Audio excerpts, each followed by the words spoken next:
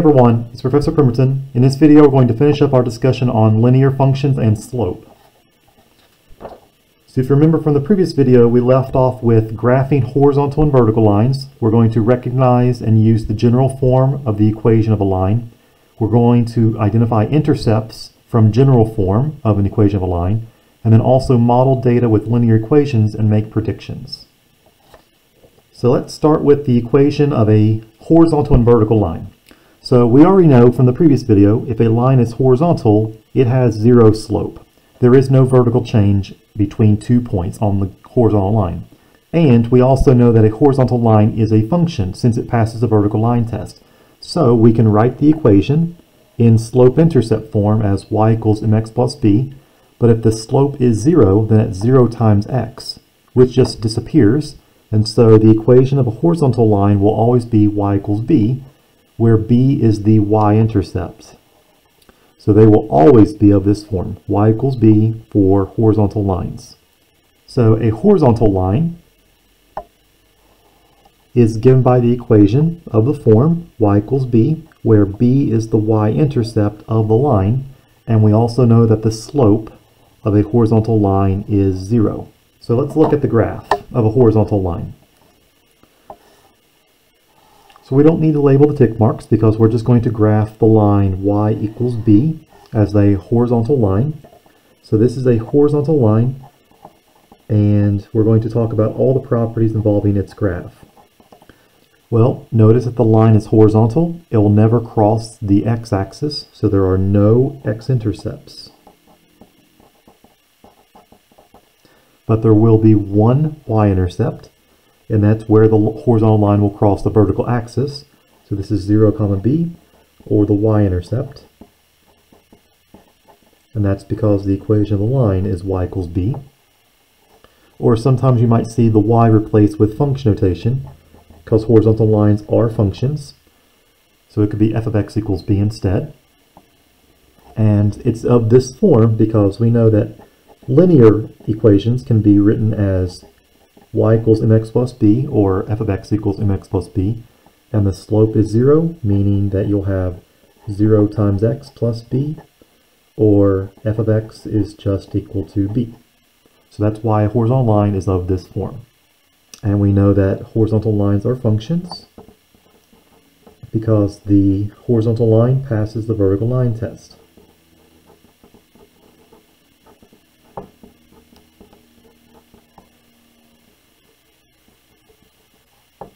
So since horizontal lines are functions, we can write the equation using function notation, as I've just said before, as f of x equals b instead, which means another common way of referring to horizontal lines is that it's a linear function because it can be written in y equals mx plus b form, and these are called constant functions because the function is just equal to a constant. So now we're going to discover that the graph of an equation of the form x equals a is not actually a function. So notice that for any output value, your input is always a. So if you plug in x equals a always, the y value can be anything. So you'll have several output values for this one input value x equals a. So an equation x equals a is not a function since it fails the vertical line test. So let's talk about vertical lines next. A vertical line is given by the equation of the form x equals a, where the a is referring to the x-intercept of the vertical line, and we know that a vertical line has undefined slope. So let's talk about the graph of a vertical line next. So we know a vertical line is only going up and down, so the graph will only cross the x-axis instead, and so this will be x equals a, and it refers to a vertical line instead. Notice that there are no y-intercepts because the graph will not cross the y-axis. But there is an x-intercept this time, and the x-intercept is referring to this number a. It's a comma 0. And again, notice that a vertical line would fail the vertical line test. I can draw a vertical line right on top of the vertical line's graph, and it will intersect infinitely many times. So this vertical line is not a function. Fails the vertical line test.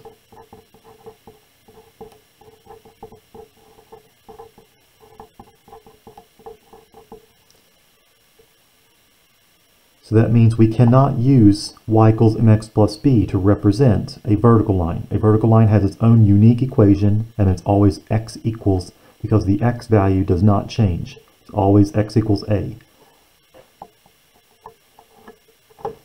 So in example 7, we're going to graph the equation x equals -8 and y equals 4 in the same rectangular coordinate system. So in other words, graph these two lines together. Plot and label at least 2 points on each line. Okay, so let's grab our straight edge. We're going to graph two separate lines and plot 2 points on each line. So this is going to be very quick because horizontal and vertical lines are extremely fast to graph. Let's start off with x equals -8. So what type of line is this x equals -8? Well, since the x values always stay the same, this must be a vertical line. And so we know that it will cross the x-axis at x equals -8. So here's my vertical line, x equals -8. Notice that there's no y-intercepts, but there is an x-intercept at -8, 0, and it has undefined slope.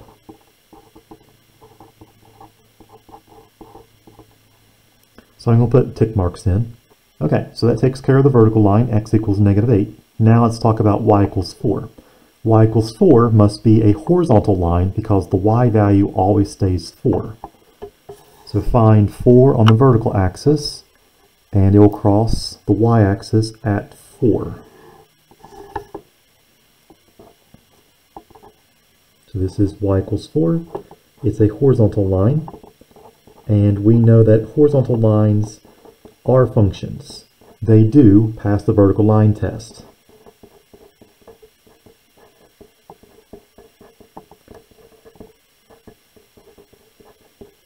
And so the slope of a horizontal line is 0. And so we know that the y-intercept is 0, 4, and there are no x-intercepts. So now we have the two lines plotted and graphed. It says plot and label at least 2 points on each line. Well, we have 1 point on each line. Let's see if we can find out another point on each line. Well, if it's a vertical line, I know that the x values must be -8 always. So -8, 1 should be a point on the vertical line as well. Or you can also have -8, -4. I'm just making these points up. As long as the x value is -8, the y value can be anything. Same thing for the horizontal line.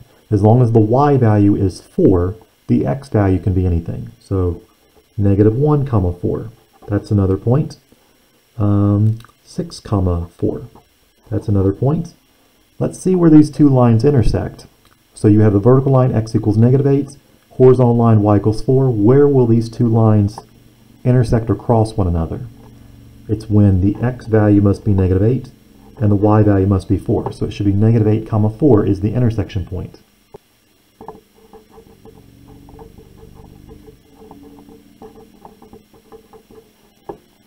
So that finished up our discussion on horizontal and vertical lines. Now let's focus the last part of the section on the general form of the equation of a line. So we've talked about point-slope form of an equation of a line and slope-intercept form in the last video.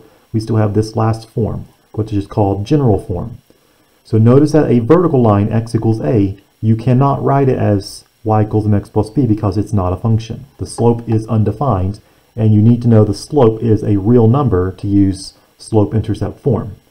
Well, you can represent vertical lines, horizontal lines, or lines that are positive slope or negative slope if you use this equation. ax plus by plus c equals 0, and this is called general form of an equation of a line. The a is a number in front of the x, the b is a number in front of the y, and c is a number by itself. And the equation must be equal to 0 to be called general form. So it turns out if you have the equation given in this form, you can find the slope and the y-intercept very quickly. So here's how. So the definition of general form says every single line, whether it's vertical line, horizontal line, positive slope, or negative slope line, they can be written in general form ax plus by plus c equals 0, where a, b, and c are real numbers. And the a and the b can't both be 0. Otherwise, you won't have any variables at all. So example 8, we're going to find the slope and the y-intercept if the equation is in general form, where it's 3x plus 6y minus 12 equals 0. It turns out that we've actually already done something similar to this earlier in the previous video. If you want to find slope and the y-intercept, you need to make sure that the y has been isolated, or you've solved for y already, so you can find slope-intercept form. So take the equation, 3x plus 6y subtract 12 equals 0, and we are going to solve the linear equation.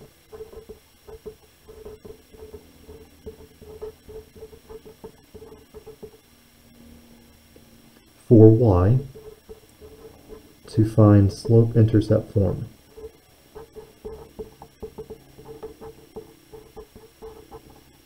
Which is y equals mx plus b. Okay, so we've done this before.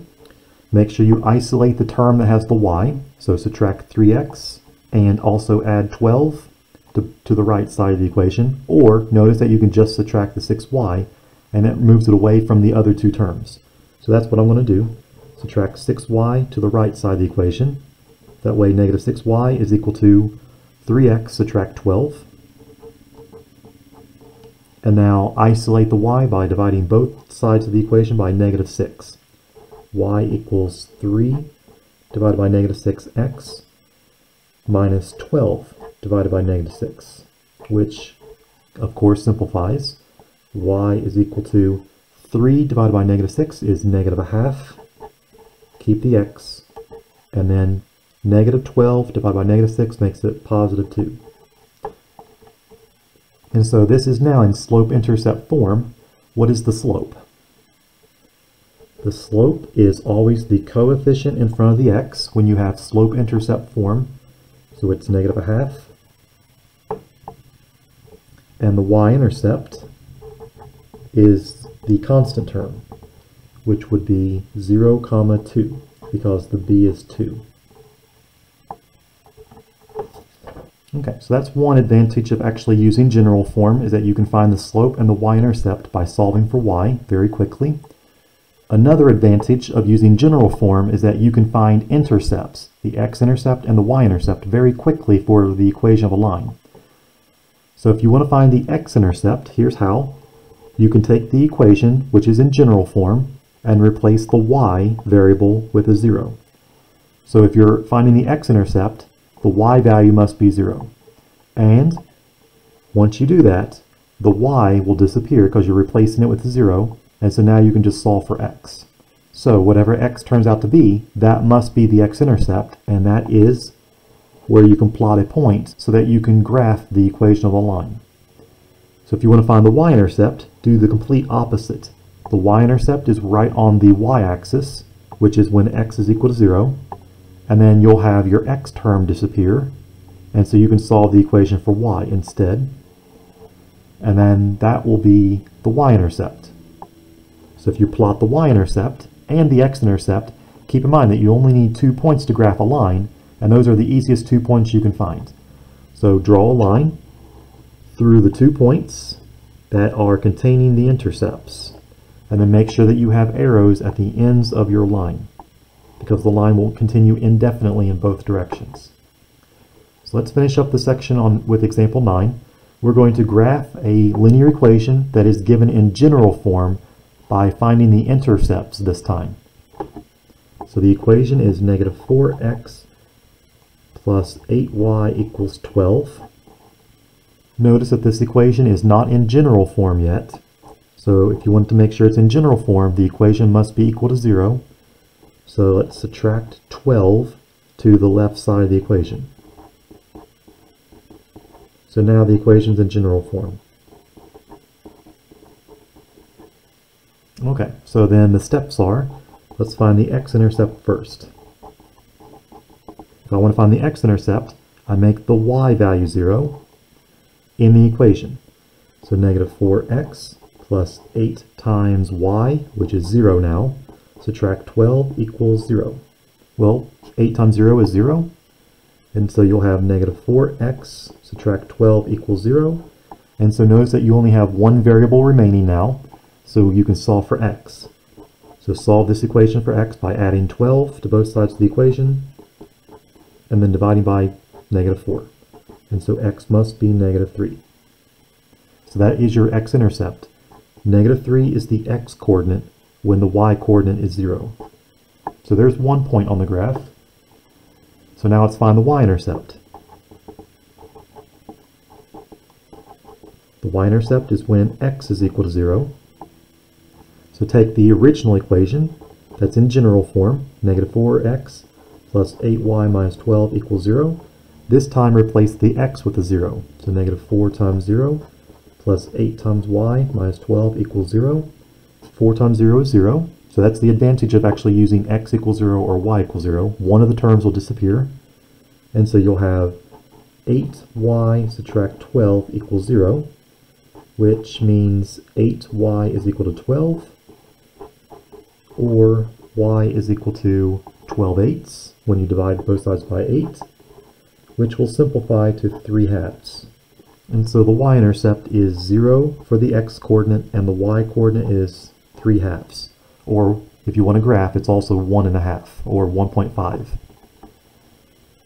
So we've just found the easiest 2 points that we need to graph. So let's graph this equation of a line by plotting just the x-intercept and the y-intercept. The x-intercept was negative 3, so it crosses the x-axis at negative 3, negative 3 comma 0, x-intercept. And the y-intercept is 0 comma 3/2, or like I said, it's 0 and 1.5. So it crosses between 1 and 2, halfway between the two. So 0 comma 3/2, and that's your y-intercept. And we don't need to calculate slope, we're asked to graph. So that's all we need is just 2 points, and the line will extend indefinitely in both directions. So make sure you put arrows on the ends. And so this is the equation of negative 4x plus 8y minus 12 equals 0. Alright, so let's do a summary of what we've learned from this section. There are several ideas that we've talked about in terms of equations of lines. So there was point-slope form. The name tells you exactly what you need to know before you can use it. You need to know a point on the line, and you need to know the slope of the line.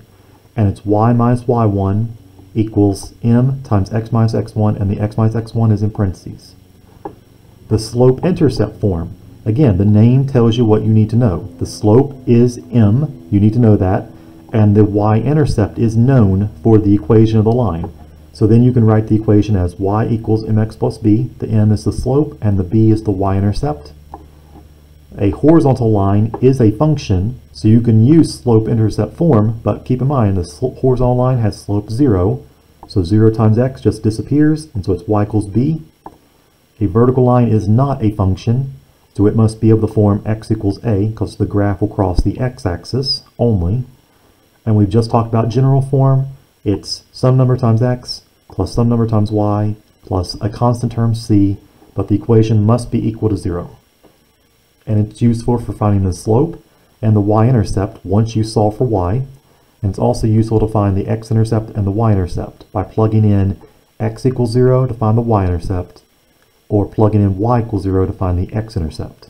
And then you can plot 2 points and then graph. So this finished up our discussion on slope and equations of lines. If you have any questions about any of the examples, please let me know. Or if you have any questions while you work on the homework for this section, please let me know that as well. And I'll see you at the next video when we talk about parallel and perpendicular lines and their slopes, and also average rate of change.